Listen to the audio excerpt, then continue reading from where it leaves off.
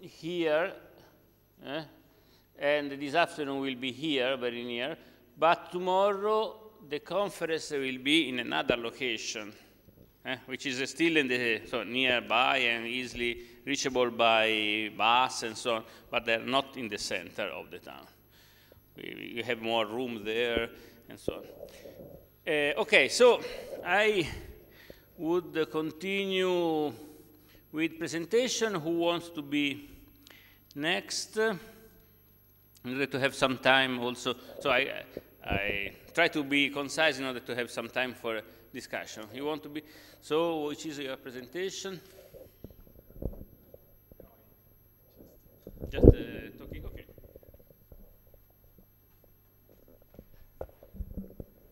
It's always quite amazing to see like the cool CAPS projects and the variety of topics they line up. So I have some nice slides tomorrow afternoon, and I thought today is just giving a quick overview. So my name is Christian Voigt from the Center for Social Innovation in Vienna, and I'm representing the Make It project, make-it.io, so if you want to access it, and as the name says, it looks after the maker movement. So we already heard something about it, like from the last presentation, DSI.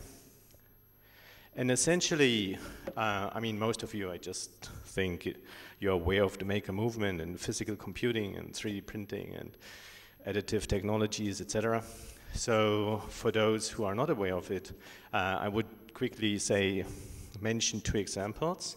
So one example is there was an event which was hugely reported in the news, in YouTube, which presented the production, the 3D printing of the first gun. So basically, you could download the sketches, the drafts for printing a 3D gun, and you could use it once, and I don't know where the technology is right now. But essentially, it was a huge threat, or at least perceived as a huge threat, because customs wouldn't stop you to import guns if you have the right tools in the country where you want to apply them. It was actually framed as a quite different discourse. It was about intellectual freedom and what you do with knowledge. And then a second example which followed close after was like another YouTube video which showed the making of some prostheses for people who lost limbs, arms, legs in the course of war. And it highlighted the economical affordability of those 3D printed parts. So essentially, you can see with those two examples, like what's the range of the users the maker movement could put to, or what could be the outcome of it. And in the make-it.io project, what we are looking at is a range of cases where we asked exactly this question, like, what socioeconomical and technical and literacy conditions in society do we need in order to push more of the positive effects and maybe create more awareness and contain the negative effects. And yes, tomorrow we have a few more precise questions, but essentially it's a very exciting research journey, because we talk to people who produce devices for purification of water. We talk to people who have really crazy educational board games for kids. And we think that there is a huge potential which isn't coming to full effect, and that would be one of the main aims of the project. Okay, thank you. Thank you very much.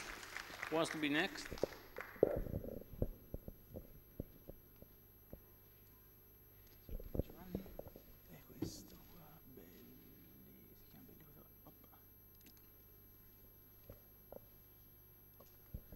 It's not really a presentation, it's just a teaser regarding the workshop we are having this afternoon in room 1, starting from 2 o'clock. So basically we are analyzing how openness and cooperation can enhance internet policy making, and we are analyzing a selection of examples of various processes at the national and international level that allow to produce advice, policy suggestions, recommendation, and to allow to a variety of stakeholders to interact. And so to produce this kind of recommendations, we are analyzing the United Nations Internet Governance Forum, so not just as a forum for debate, but also as a forum to elaborate concrete policy solution that can stimulate legal interoperability, and this is something that I will deal with in my presentation. Then we will have some case studies from national institutions that already exist to allow various stakeholders to create synergies and develop joint initiatives, advise the government. The Conseil National du Numérique, which is the French body that deals with this kind of suggestion and initiatives in France, will be represented by Daniel Kaplan, that I think is not yet arrived. He's there. Then, who is member of the board of the Conseil National du Numérique.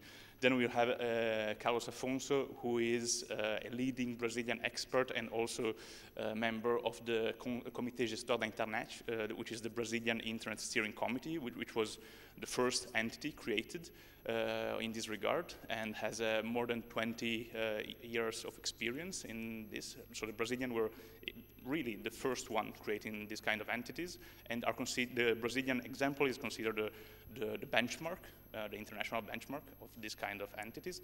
We will have Richard Hill, who is the gentleman that was making some comments this morning, analyzing, well, let's say that providing some critiques to this kind of multi-stakeholder models. He has been working for the ITU for more than 20 years, and then now is the founder of the Association for Proper Internet Governance, and provides critiques on multi-stakeholderism and on a variety of other issues. And then we will have Stefano Trumpi, who is somewhere probably still having coffee, who is the president of ISOC Italia and also the father of the Italian internet. He is the one that connected Italy to internet with the first stable link with ARPANET, which is the father of, the ancestor of the internet. And importantly, over the past 2 months, we have been elaborating a joint paper. So we have exploited collaboration in order to provide concrete suggestions, and the paper now is open for you to comment it. So if you want to check it, to comment, to provide feedback, is on the workshop page. You have a Google Doc that you can open and provide critique, suggestion. Every feedback is really welcome. At the end of the paper, we also have a model for a multi-stakeholder internet policy advisory body. We know that in this moment there is great appetite for this kind of bodies from national government. The Italian government, sadly, Stefano is not here, but the Italian government is trying to pushing for this kind of initiatives since several years, and Stefano has been very active in this kind of efforts. But so far, nothing concrete has been achieved from the institutional perspective. Although from the substance perspective, a declaration of internet rights, an internet bill of rights, has been elaborated last year through a multi-stakeholder open process. So we will analyze all these case studies and provide a critical approach. You are all invited both to the workshop and to provide comments to the paper. The workshop is in room 1, starting from 2. Thank you. Thank you. And I think the last one, so come, okay. So thank you. What is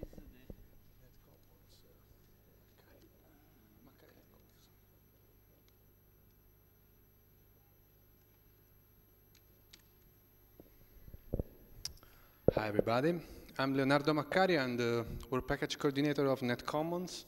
NetCommons is another CAPS project. It started in January, and it's coordinated by the University of Trento, and we have 7 different participants, 3 computer science departments, 2 law departments or research center, 1 department for social science, and finally 1 ONG from Switzerland.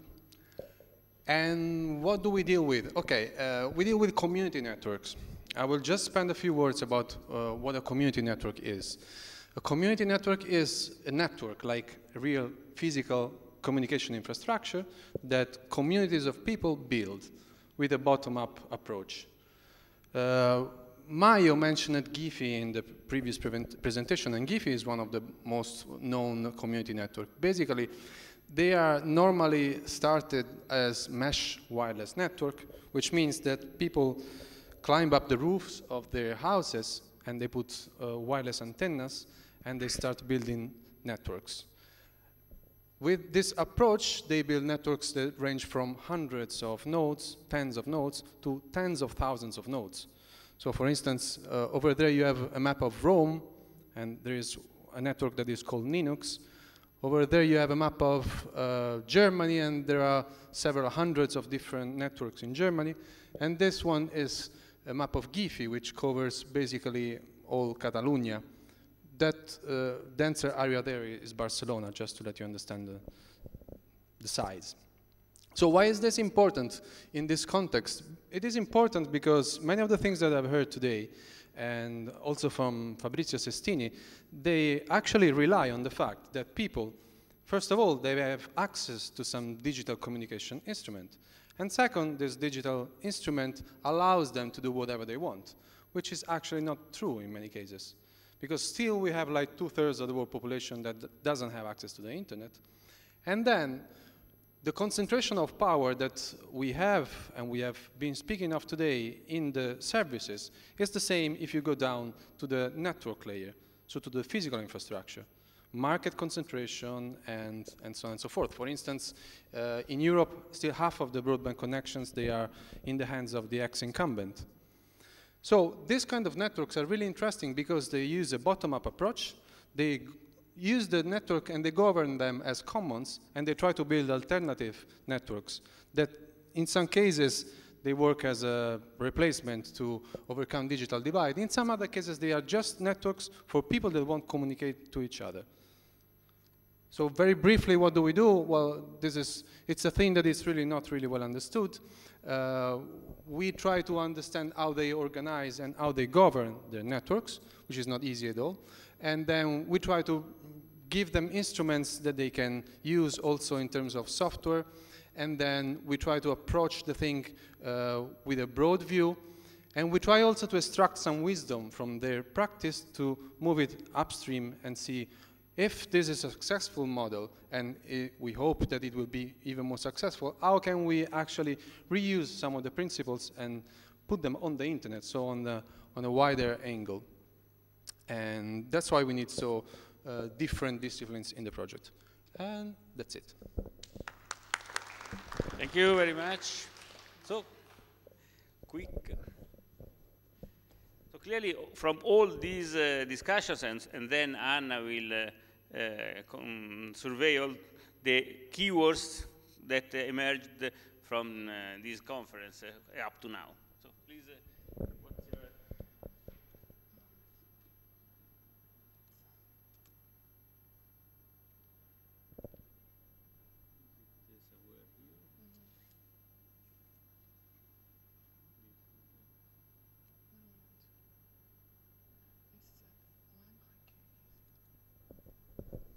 So hello everyone, I'm very glad for being here. I'm Panagiotta from Draxis in Thessaloniki, Greece.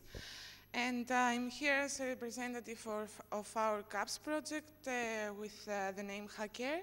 Hacker is all about building an open source platform to enable communities of citizens to build their own networks for monitoring and accessing air quality information. So we identified that the actual problem is not the air pollution itself, but the fact that Europeans are not aware about the quality of the air that they breathe. So the need is to provide citizens with useful estimations of air quality in order to fill the gaps in areas where no monitoring stations exist, and improve access to air quality data across many sources and not only from the official monitoring stations, and of course to provide this data in real time. We are 6 partners from 5 European countries, and Our utmost goal is to raise awareness on air quality and on how people can protect themselves from higher pollution levels. And we want to provoke behavioral change toward cleaner air in Europe. So High Care is all about making the problem of air pollution visible, and its uniqueness is that it will be open source and available for everyone to set up it and build it for their own needs. We will use pictures of the sky as a measurement tool, and we will provide instructions to citizens on how to build their own sensor in order to monitor the air that they breathe. We are envisioning that our end users will be communities of health and air quality organizations, research institutions on the air quality, as well as businesses and projects that manage air quality data. So High Care in a nutshell, we obtain air quality information from 4 sources. First of all, from mobile images that users take and upload in our app, from open air hardware sensors that users build, and from low-tech measurements, and of course from open air quality data from official monitoring stations. Then we integrate all this data and we apply a data fusion model, and we provide this information to our members through a web portal which they can customize to their needs.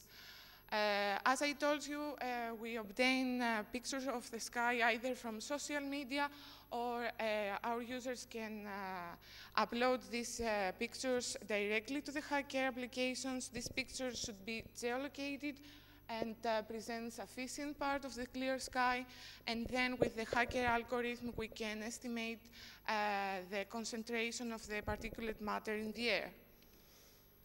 As I told you, we provide our users with tutorials and instructions on how to build their own sensor in order to have a coarse picture of the air quality. Also, low-tech measurements. This is an option for users who are not so experts, who have no experience building things. And the 4th option is from open air quality data. We are going to pilot test our solution in 2 countries, in Germany with our partner, which is Grassroots, environmental NGO with about 500,000 members. They are environmental activists. And in Norway with some health interest groups. So we are organizing a workshop today. This is the first international workshop on environmental monitoring based on data from the web and social media. We are at room 13. The scope of the workshop is to present all the relevant work in this area and to discuss the actual needs of our end users and of the environmental experts. Here you can see the agenda, and let me tell you that we have a panel discussion at around 5 o'clock in the afternoon, and we will be glad to see you there. Thank you. Thank you.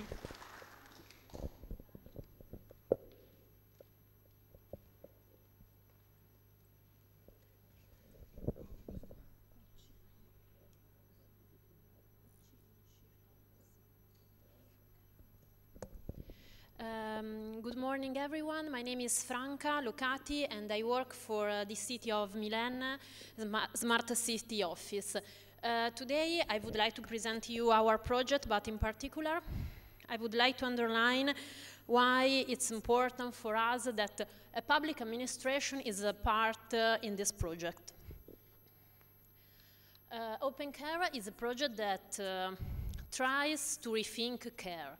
So as every one of us knows, traditionally communities are the main caregivers, were the main caregivers.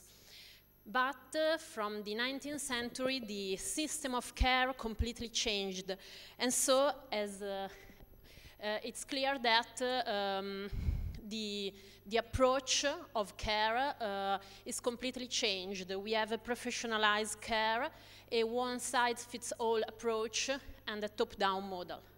But it's more and more clear in the last years that the welfare state is in a big crisis for a lot of reasons that now we have no time to mention, but for a problem of cost, but also for a problem of the kind of model.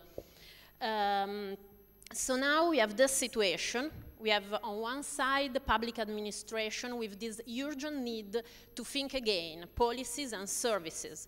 And on the other side, we have many experiences around the world of sharing, where there are services driven by communities that are using open technologies, and also in a self-organized way.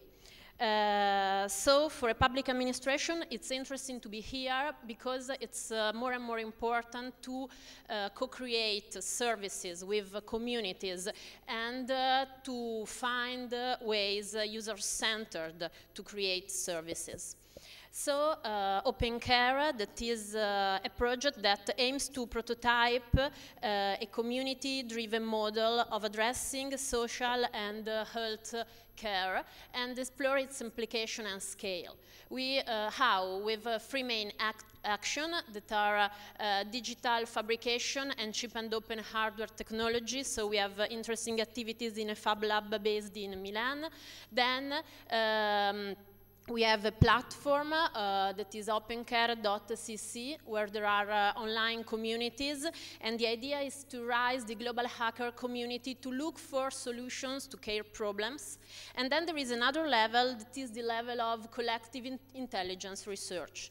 Let's have a quick look. So the platform was developed in a platform, in a community online that already exists, that is Edge Riders, and we have 158 users now and more than 1,700 comments.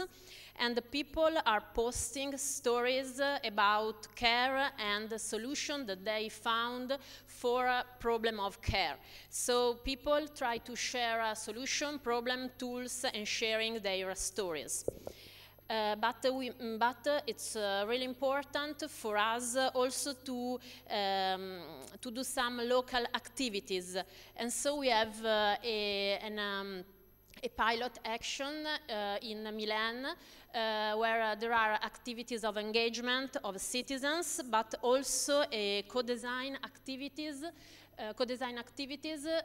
where citizens together co-create and prototype solutions for real and particular problem of care.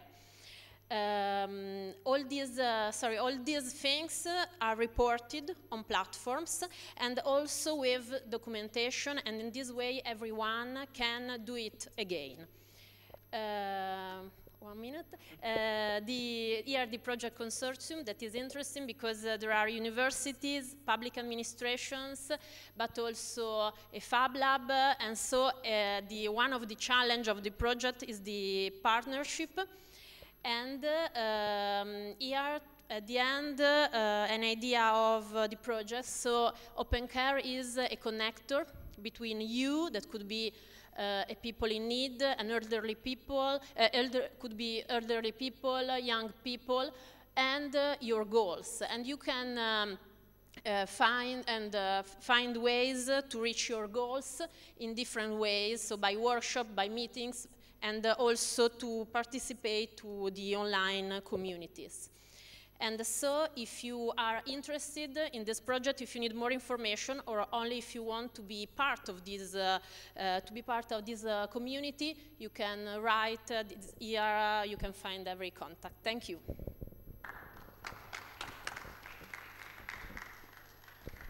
Okay, so I'll move to the round table.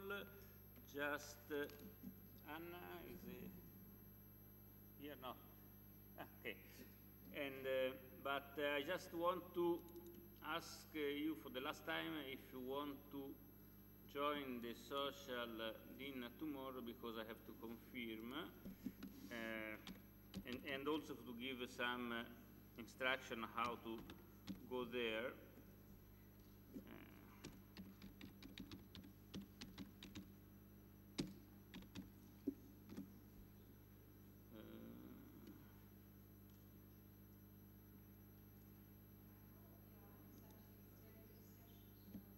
Yannis? Ah, you are, okay, so come here, please.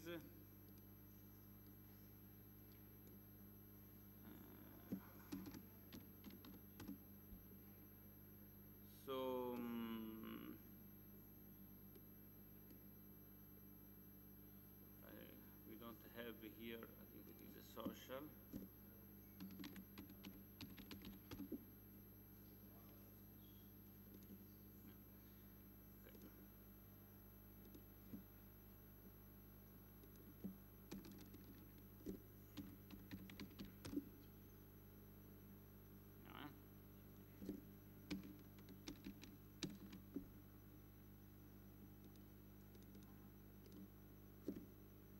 So if you have a screen a bit larger than this one, here you see where is the,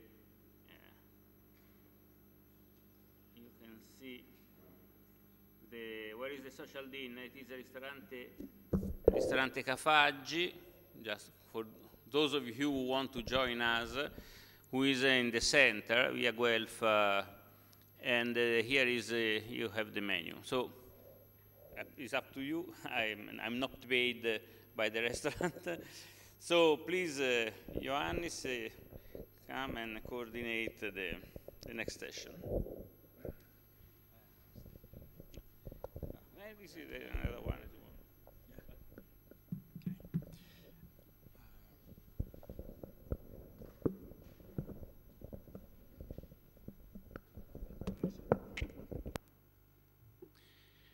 Okay, good morning. My name is Ioannis Stavrakakis from the University of Athens. I was asked by Anna a few days ago to coordinate this discussion. I was involved in INS project. I'm not involved in CAPS projects. We have about half an hour, so I'm not sure how to do this. I think we have about 12 projects, if I took correct notes. So probably I will suggest that maybe we cannot have everybody here, or maybe we can.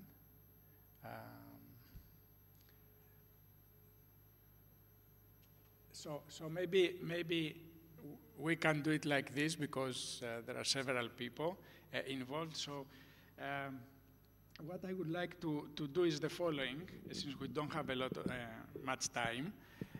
First, since this roundtable is about crucial CAPS issues, probably I would like to start with the most crucial one, which is that of engagement. You know, if you don't have people participate, you don't have anything. So probably the most crucial one is that of engagement. Another one has to do with the fact that most of the times humans are in the loop. And when humans are in the loop, there are all kinds of weird things happening, from lack of expertise, lack of interest, unpredictable behaviors, etc. So what will be the impact on the data collected and the service delivered at the end of the day because of that? Also, what is the impact of CAPS products on humans? Of course, most of the projects say that these platforms are great things and can contribute in that and the other way to humans, etc., and society.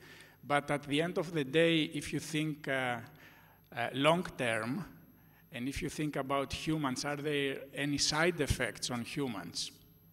You know, trying to be provocative here. The question about data, openness of data, which will make them very useful to everybody, and the question of privacy. There's a trade-off there that some projects touched on. Coming to your specific project, maybe if you want to emphasize a big challenge or a big benefit or a provocative idea or approach that you have taken so that we stimulate discussion, then that's another possibility to do it. You know, choose from your own menu of challenges, focusing more on the more innovative and the more risky and the more out of straight thinking kind of approach that you took, which could be provocative a little bit. This is as a starting point, so I don't know who would like to make a comment on these aspects or any aspect from the project participants.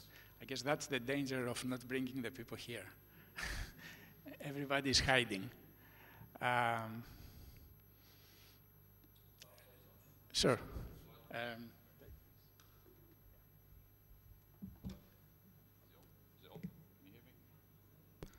Can you hear me? You can.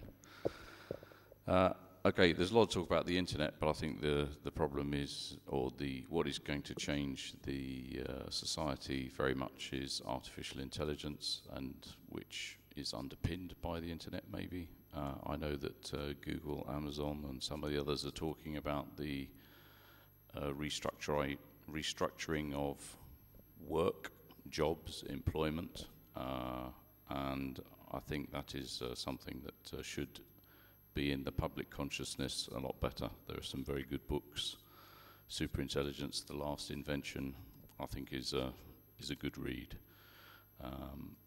I think the collective intelligence picture, the one of the fish being eaten by the school of bigger fish, I would like to encourage the creation of something along the lines of one of the big artificial intelligence companies. I think we need a player in Europe, and we need something that generates the intelligence for societal benefit and not for shareholder benefit. Okay, any questions about that? Good, I have a question. Sir. Well, come here, then there's three of us, and then soon enough we'll, there'll be more of us up here. Okay. Actually, I wanted to reinforce your point. I think what you said is exactly correct. And in terms of a European project, we could look at why is Europe totally incapable of generating any significant ICT company except for SAP. Everybody know SAP? Okay. And we had them in the past. I mean, you're old enough to remember Honeywell and ICL. And we lost all of them, but China has them. Okay, China's not Europe, but still, I think that's a research project that's worth looking into. What did the Chinese do to have the equivalent of Amazon, Twitter, Google, Facebook, etc., while in Europe we can't have them? And is it something we want to replicate? Maybe not. Maybe we don't. Maybe we like being subservient to American companies. I don't know. It's an open question. And the second point that you made, which I think deserves much more research, is how many of these things are actually public infrastructure that should not be provided in a totally privatized and deregulated manner, right? Roads used to be private, if people know history. Then they started being public when the military used them, and then we had the King's Road in England, and mail was the same thing. Mail initially was private. People sent their own mail. It was horrible, right? And then we had the King's Mail, and then we had public mail. So there's been a tendency of recognizing that certain basic infrastructure is something that is a right of people. And we have several countries, including Finland, if I'm correct, which have now stated that broadband internet access is a civil right. Well, if it's a civil right, should it be entirely provided by totally deregulated companies? Question. And if it is, what are the advantages and disadvantages? And I think we need more research on that, and that's exactly what you were hinting at. Yep. Okay. Maybe I will suggest that we switch from the virtual round table to the physical round table. So if you would like to, the representatives of the projects who made the presentations earlier to come here and maybe have one statement along the questions I posed, or along anything you feel it's challenging, it's innovative, it's a little bit out of the ordinary. Just a word. Since in the last days I circulated a mail asking for keywords or concept to be part of this roundtable. I collected them on a page on the website. And clearly, if you are interested, keep continuing sending me franco.bagnoli@unifi.it your keywords, suggestions, points, also emerging from this discussion, that can be, so at least we can have a list of them that will stay there for the future. Okay, so please help yourself. Okay. Also this one. Please, your name and your project. Hi. When you talk. Okay, Panagiotta from the Hacker Project. First of all, I would like to say that regarding the engagement issues that you mentioned, we are trying to make our platform some kind of a social network for people interested in air quality issues, in order so that peers can motivate each other and find friends, and then the one user motivate the other. But actually, our main concern is another one, is how we can use the data collected from our users in order to provoke policy making, in order to provoke changes in policy making.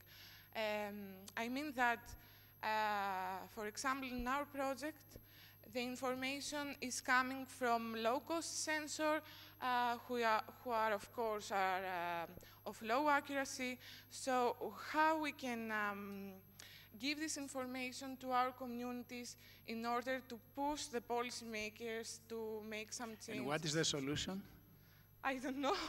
That's our concern from now. So this has to do with the quality of the data to some extent? Yes. Like to be accepted and received. And I think that this may be a concern for all the CAPS project, because the data are generated from users. Okay, thank you. Can take turns unless you want to speak about. Yeah, I would just like to follow up on what your you name, said. please, and Okay. project. Yeah, everybody when you talk, please. Yeah, not true enough. Christian Voigt, Center for Social Innovation, Vienna. And I want to follow up on what you just said, like, you know, how can we use data for policymaking? And I think, like, just the recent Brexit development is a very good example to show the importance of evidence in terms of data, and also how hard it is to generate the data and make sense of it. Like, you know, different political parties present different sides of the same story. They are not completely wrong, but they omit crucial data to get their point across, you know, and they don't really necessarily have an appreciation of truth and authenticity of data. So I could see that maybe a second side of the coin would be also the kind of data literacy and the complexity to understand, so that on one side you have the political statements, like human data, and on the other side you have some objective numbers, which would be, you know, immigrants in the UK, their involvement in the public sector, what would happen if, you know, certain groups go away, and so on. Because otherwise it feels very stupid to see that kind of direct democracy, and, you know, I'm not sure we should use that word, and then to see the discussions in the aftermath when they realize, wow, this is what it means. So this is where I see a huge need in policy making, you know, and it extends to climate change. You know, Brexit is just one on the top right now. Okay. Thank you. From the far end, starting. Yeah, please.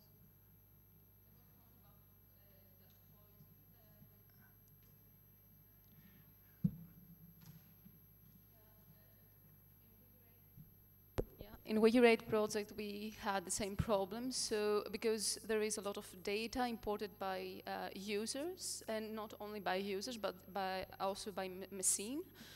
So we created a mechanism that the data need to double checked, so users can double check the data and discuss and have reviews on the data related to if they are correct. And each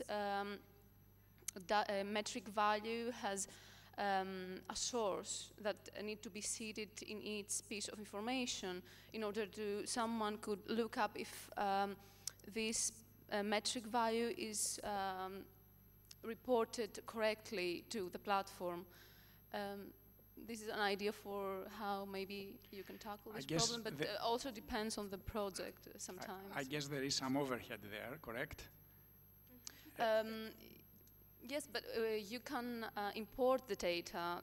Next, there can be a discussion on the data. So, yeah, it's not so much, I don't know. Okay. Maybe we should be taking some questions as they come up before you continue.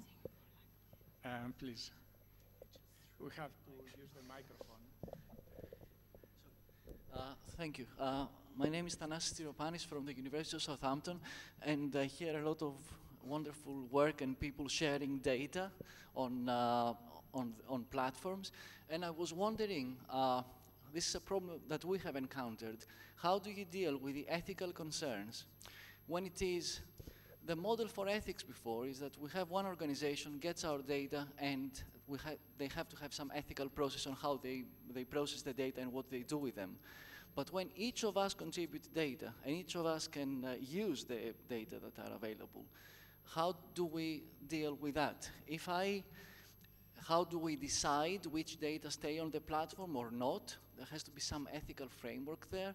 And how do we decide whether the data that an individual can contribute might actually cause harm to another individual because they compromise their privacy or they cause all sorts of problems? So I was wondering whether in all these practical cases you have encountered such issues and how you were able to cope with them. Thank you. Thank you. Please.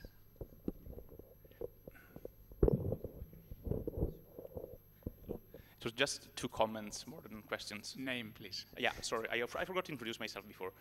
I'm Luca Belli. I am the senior researcher at the Center for Technology and Society at the Getulio Vargas Foundation in Rio de Janeiro, and I'm also the head of the Internet Governance Project at the FGV in Rio. So the 2 comments were not only about the fact of having data, but how to convey those data to policymakers.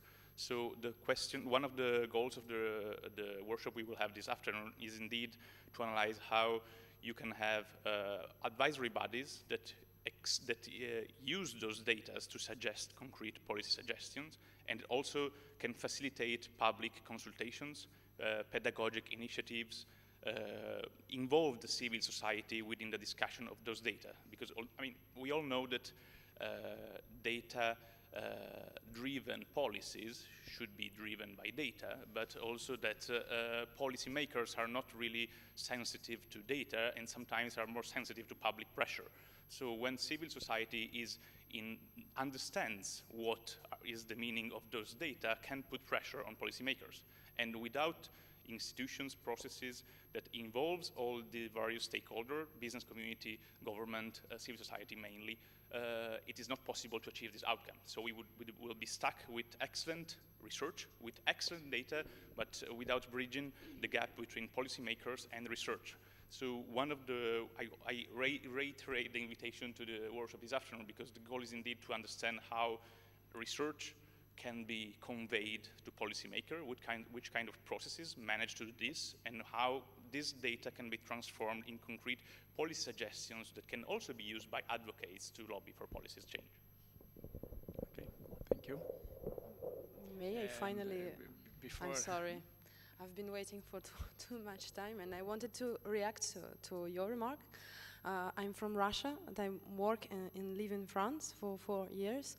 And I must say that in Russia, users produce a lot of data on corruption using mobile applications, crowdsourced mobile applications that were created by users, not by some top-down projects. And they managed to get through the whole institution of corruption in Russia and to make some important changes without any advisory boards.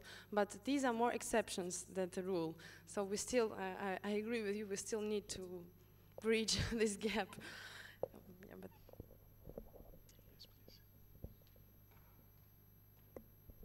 I want to point to the importance of the question of open data and how far data can feed the sharing economy policies, because there is two types of problems. On the one hand, there is a lack of evidence about the impact of sharing economy and the need of data in this. And on this, this is a reason to argument the policy makers on the importance of digital social innovation type of models, because they are based on open data. And without data, it's really difficult to actually regulate this economy. So it's an argument in order to favor this alternative to the unicorn, Uber-based modalities of sharing economy, and point that actually these modalities of economy, because this is economy, we call it digital social innovation, but there is actually economical model behind, and how far this alternative economic model would be very beneficial that the policymakers support them into contraposition to the ones based in closed data and also based in large multinational corporations. But the other element is that there has been documented how far the very few evidence about the impact of sharing economy is being provided by multinational corporations that control their own data in order to prove that, for example, Airbnb has good impacts in terms of not favoring gentrification in cities. And the manipulation of closed data platforms in order to provide data that benefit their policy regulations. So it's very, very problematic, and so we have to push about how far these models are much more beneficial, also because provide open data and it's much more transparent and more difficult to manipulate. Thank you. Okay, I'm Eleni Toli from the Capsella project, and I have to say we are a data-driven and community-driven project, so we have all these problems that have been mentioned here. We do not have so much the problem of the quality of data. I think this is more related to the projects that are collecting data in a crowdsourced way. We also collect data directly from the communities. For example, we now have this activity running where communities can self-register so that we create a map of agrobiodiversity across Europe. The problem we have is we could also call it a challenge if you wish, but I prefer to see this as a problem so that you can really address this in the project, is how to deal with the openness of the data. Our field of activity is a very sensitive one, and we are working with agrobiodiversity data. We are working with farmer communities across Europe, smallholders, but also industrialized farmers.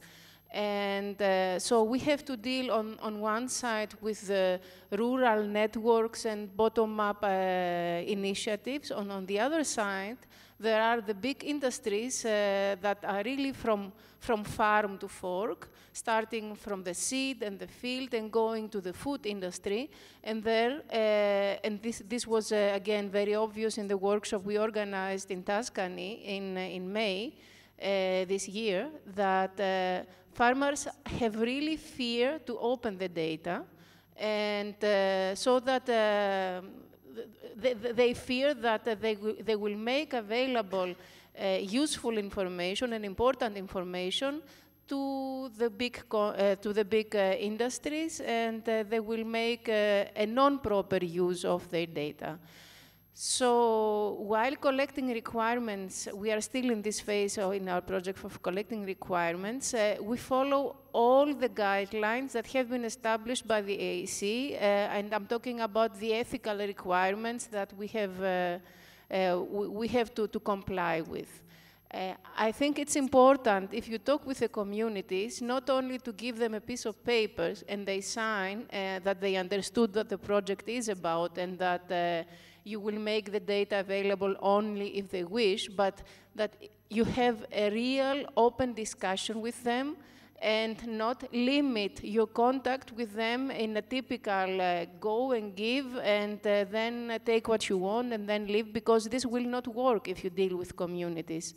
So what we are doing is, apart from the online tool we have, and that we really invite people to use this and share this, we go to the communities. We send our people to the networks. We send our people to these organizations that are based in France, in Italy, in Spain, in Greece, and get in direct contact with these networks. We even have with us paperwork sometimes, and not register everything online at the moment we are collecting this information, and this helps a lot. We are a project that wants to develop ICT applications for the farmers, and this is a sector that is facing currently a huge gap. While the farmers, for example, in Holland are already talking about machine-to-machine applications, and the industrialized farming has reached a new point. Small farmers face huge problems of existence. So we are something in between.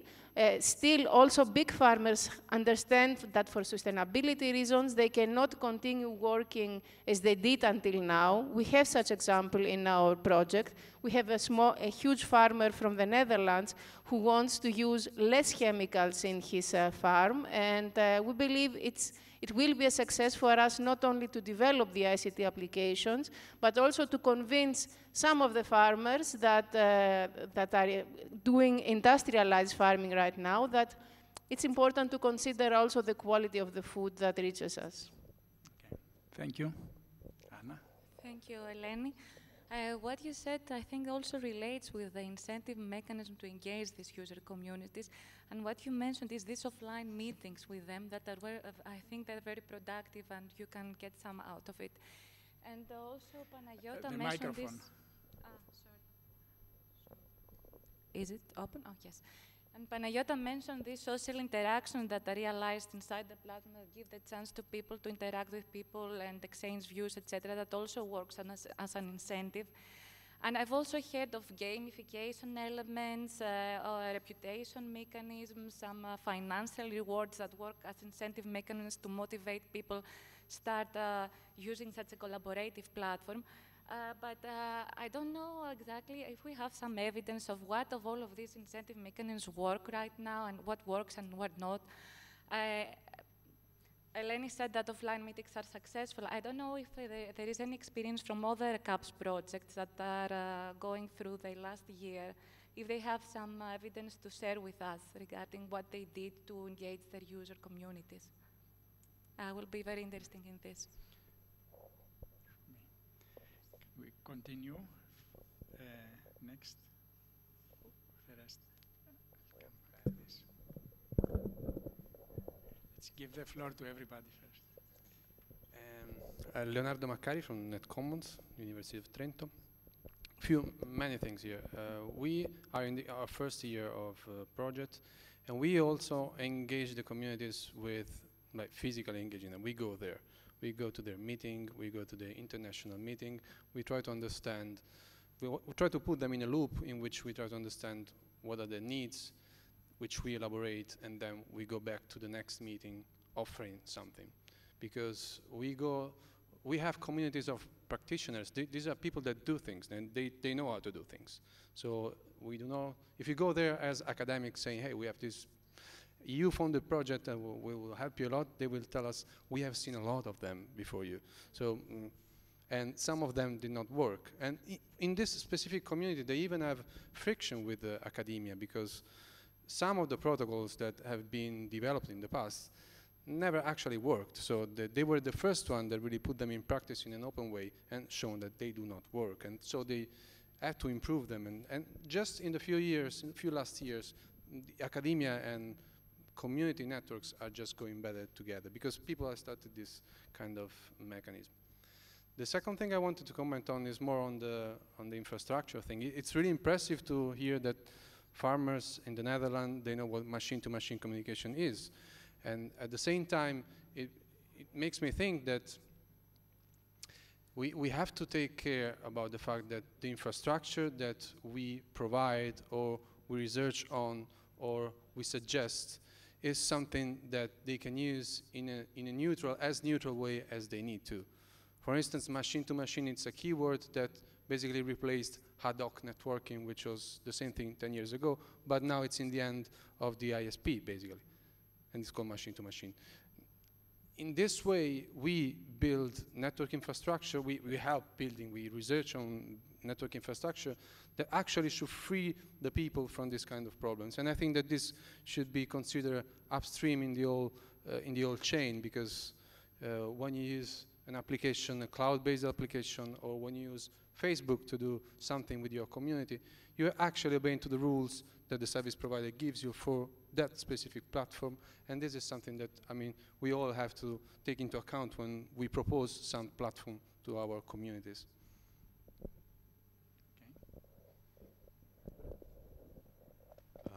Michael Furls from the Decarbonate project. Sorry. We had a slightly different problem with the user engagement, because we had some rather strong partners like NOAA, WWF, and Earth Hour.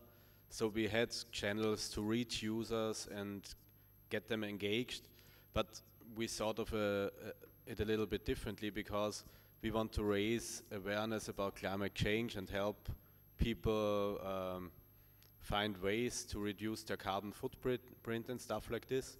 But through the communication channels that we have, and even if we want to book advertisements like on Facebook or stuff like this, we would only reach people who are already interested in this stuff. So we're basically getting those people, they play our games, they're learning stuff, but usually they are already rather involved in this topic already.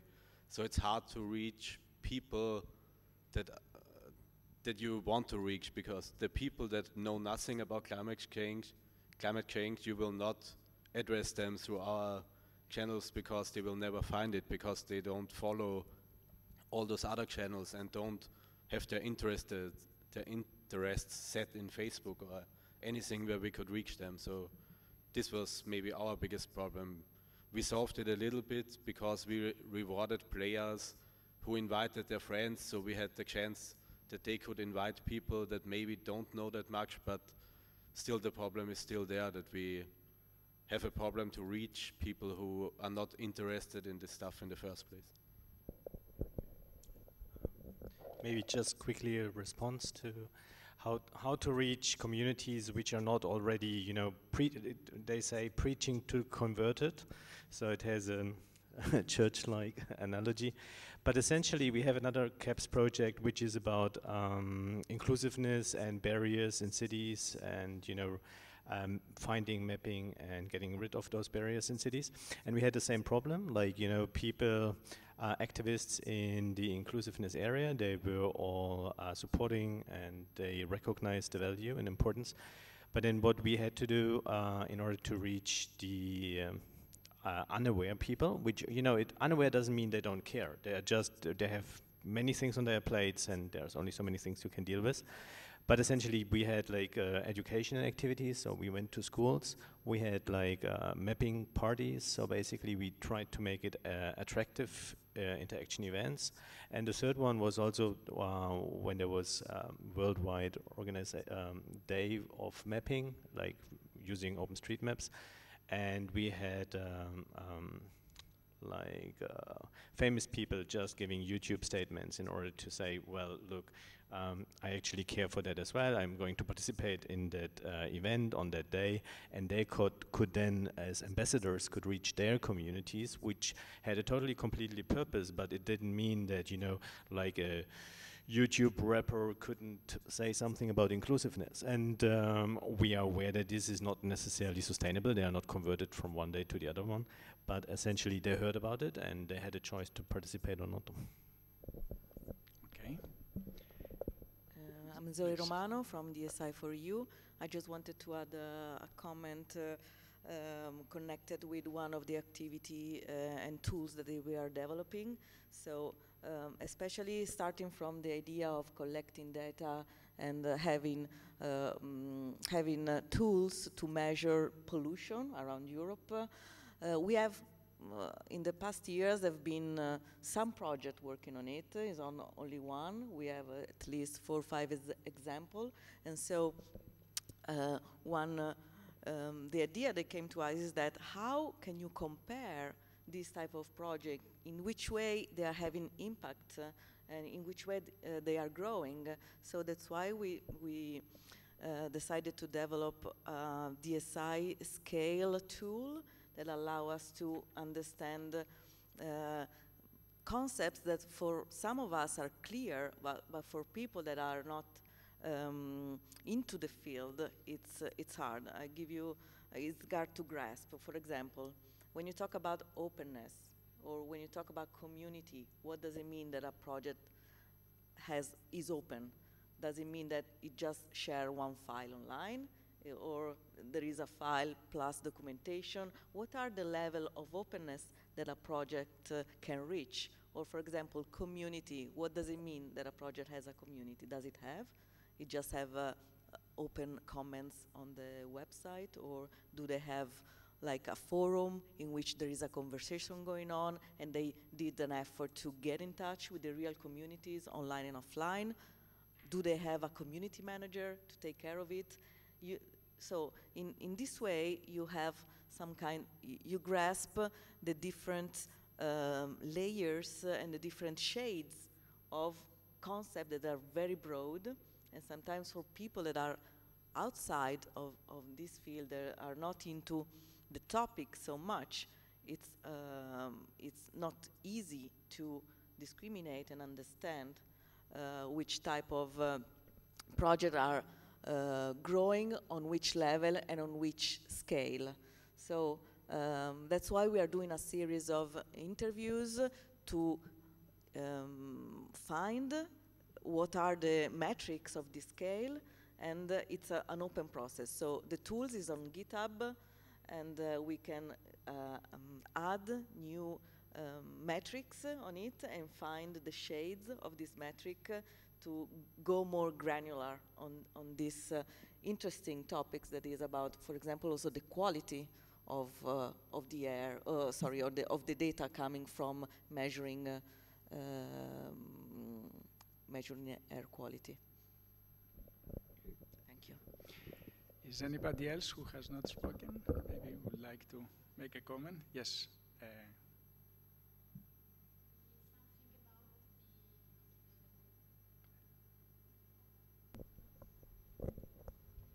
Okay. Only something about engagement, because in our project there is the platform where there are a lot of people that are sharing stories, a lot of users, and the fact that is really interesting that people are writing long posts, long stories. So, and in fact, there is a community management, a lot of offline events to seed the conversations. So the platform, we can say that is working, but for us as a public administration, the problem is also to connect these ideas, these people that are hackers, co-designers, but also active people, with people in need. And but not only people in need, also people that work in public administration. So they usually do a traditional kind of work in social and health services. For us, it's a challenge of the project to create a link between these two worlds, and this is also the idea that what is happening in our project has to have an impact on other services of public administration and also with people in need. So we are creating a policy-making group to try to find new ways to create this link, because it's not simple, because we are speaking completely different languages, and so, but we would like to try to do this, and so to also now what we are doing, for example, is to report activities. So if we are doing an activity co-design session in Milan, we report, but maybe we can do steps more and try to activate directly people on the platform and in the local activities. Thank you. Thank you. Any question from the audience?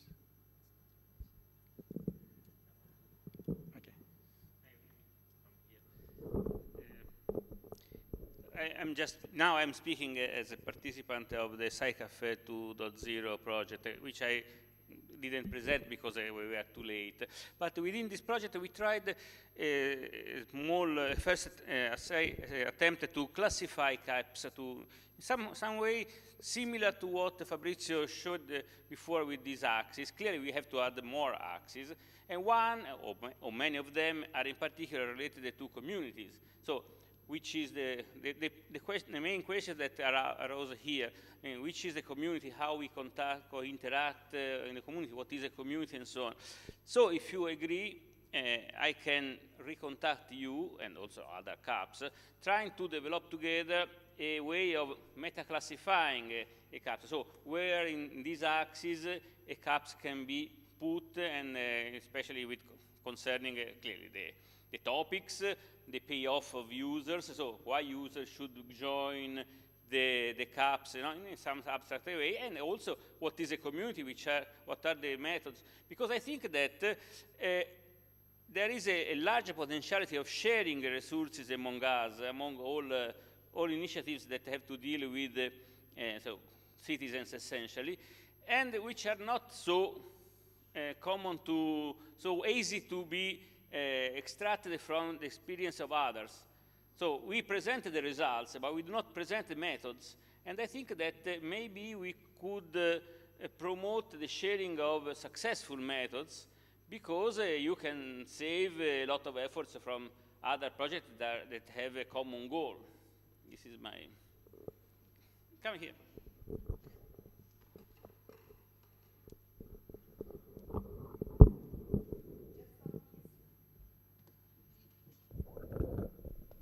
Just on the last point, very quickly, the CHIC project has the aim now to map the best practices, not in terms of the best project, but exactly at qualitative level how you do engagement in a successful way. There is no one way of doing it successfully, but in different situations, different scenarios, what worked and what did not work, and for this in terms of sustainability, scaling up, and we will have to decide all together what are the topics that are important, because we have learned from the previous CAPS project how to manage the impact, how to evaluate the impact. But at quantitative level, you can say, okay, they did 25 pilots and engaged 100,000 people.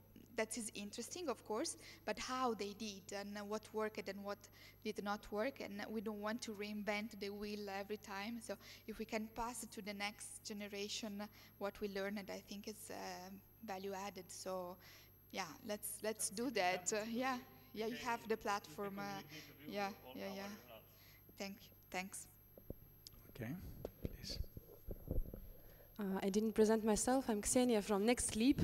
In Next Leap, we have another problem. We have something in common with NetCommons, because we work with people who do things, and we cannot say that we work with users, because what we do is that we collaborate with some developers, the cryptographers, the cypherpunks, and other societies. Sometimes they are very alternative, and it's complicated to reach them because of privacy and security concerns that they have. The EU label does not simplify the task. So I am a sociologist, and I have to go on field, and I like being with these people, but sometimes it's very hard to articulate between our CAPS label and the values that our actors have. Sometimes they are openly anarchist, and they revindicate like the skepticism towards such projects, and also they think that they already have all the tools that they need, and it's very complicated to say, hey, we will provide in 3 years, we will give you new protocols for encryption. Would you like to use them? So for us, the problem is how to propose a new product, because our results are pieces of code. It's not a website or something, it's protocols that must be integrated in the existing tools or must be integrated in new encryption applications. So maybe some of the experienced CAPS participants could share his or her success in this field. What do you do in order to break this skepticism, or not to break because I don't like this word, but to work with this and to cope with values of the people, of communities with whom you work, and try to work together with them and not for them. Because yeah, for my research I observed civic hackathons where developers would code products for people in need, but these publics in need, I use word public like John Dewey used it in his book Public and Its Problems. The publics that are like stimulated by an existing trouble, an existing problem, and they will look for solutions. They will come to us and ask, would you please code a tool for us? But another situation is when we want to propose a product to people who are not constituted as publics. So for me, that is what like hunting me in my nightmares when I think of how to make NextLeap as a successful project. So if any advices are welcome. Thank you. I think we heard a number of big challenges, so I'm sure that all these projects will deliver at the end, and all these big challenges will be addressed in the near future. Is there any question from the audience? If not, I'd like to thank the participants.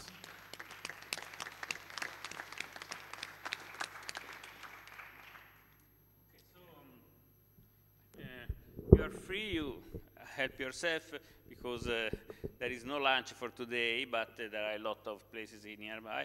We see, so some of the workshops will start in 5 minutes, others will start in 1 hour, so have a look. Remember, left to the end, left again, and then you arrive to the meeting. Tomorrow there will be in Novoli, which is a different location. There are directions on the site. The video recording of today and the slides, if you agree clearly, will be put on the website. And also, if you have ideas, please send me just short sentences that I'm collecting all together on a page, so that from this round table people can extract the knowledge and have food for thoughts. Okay, so thank you again.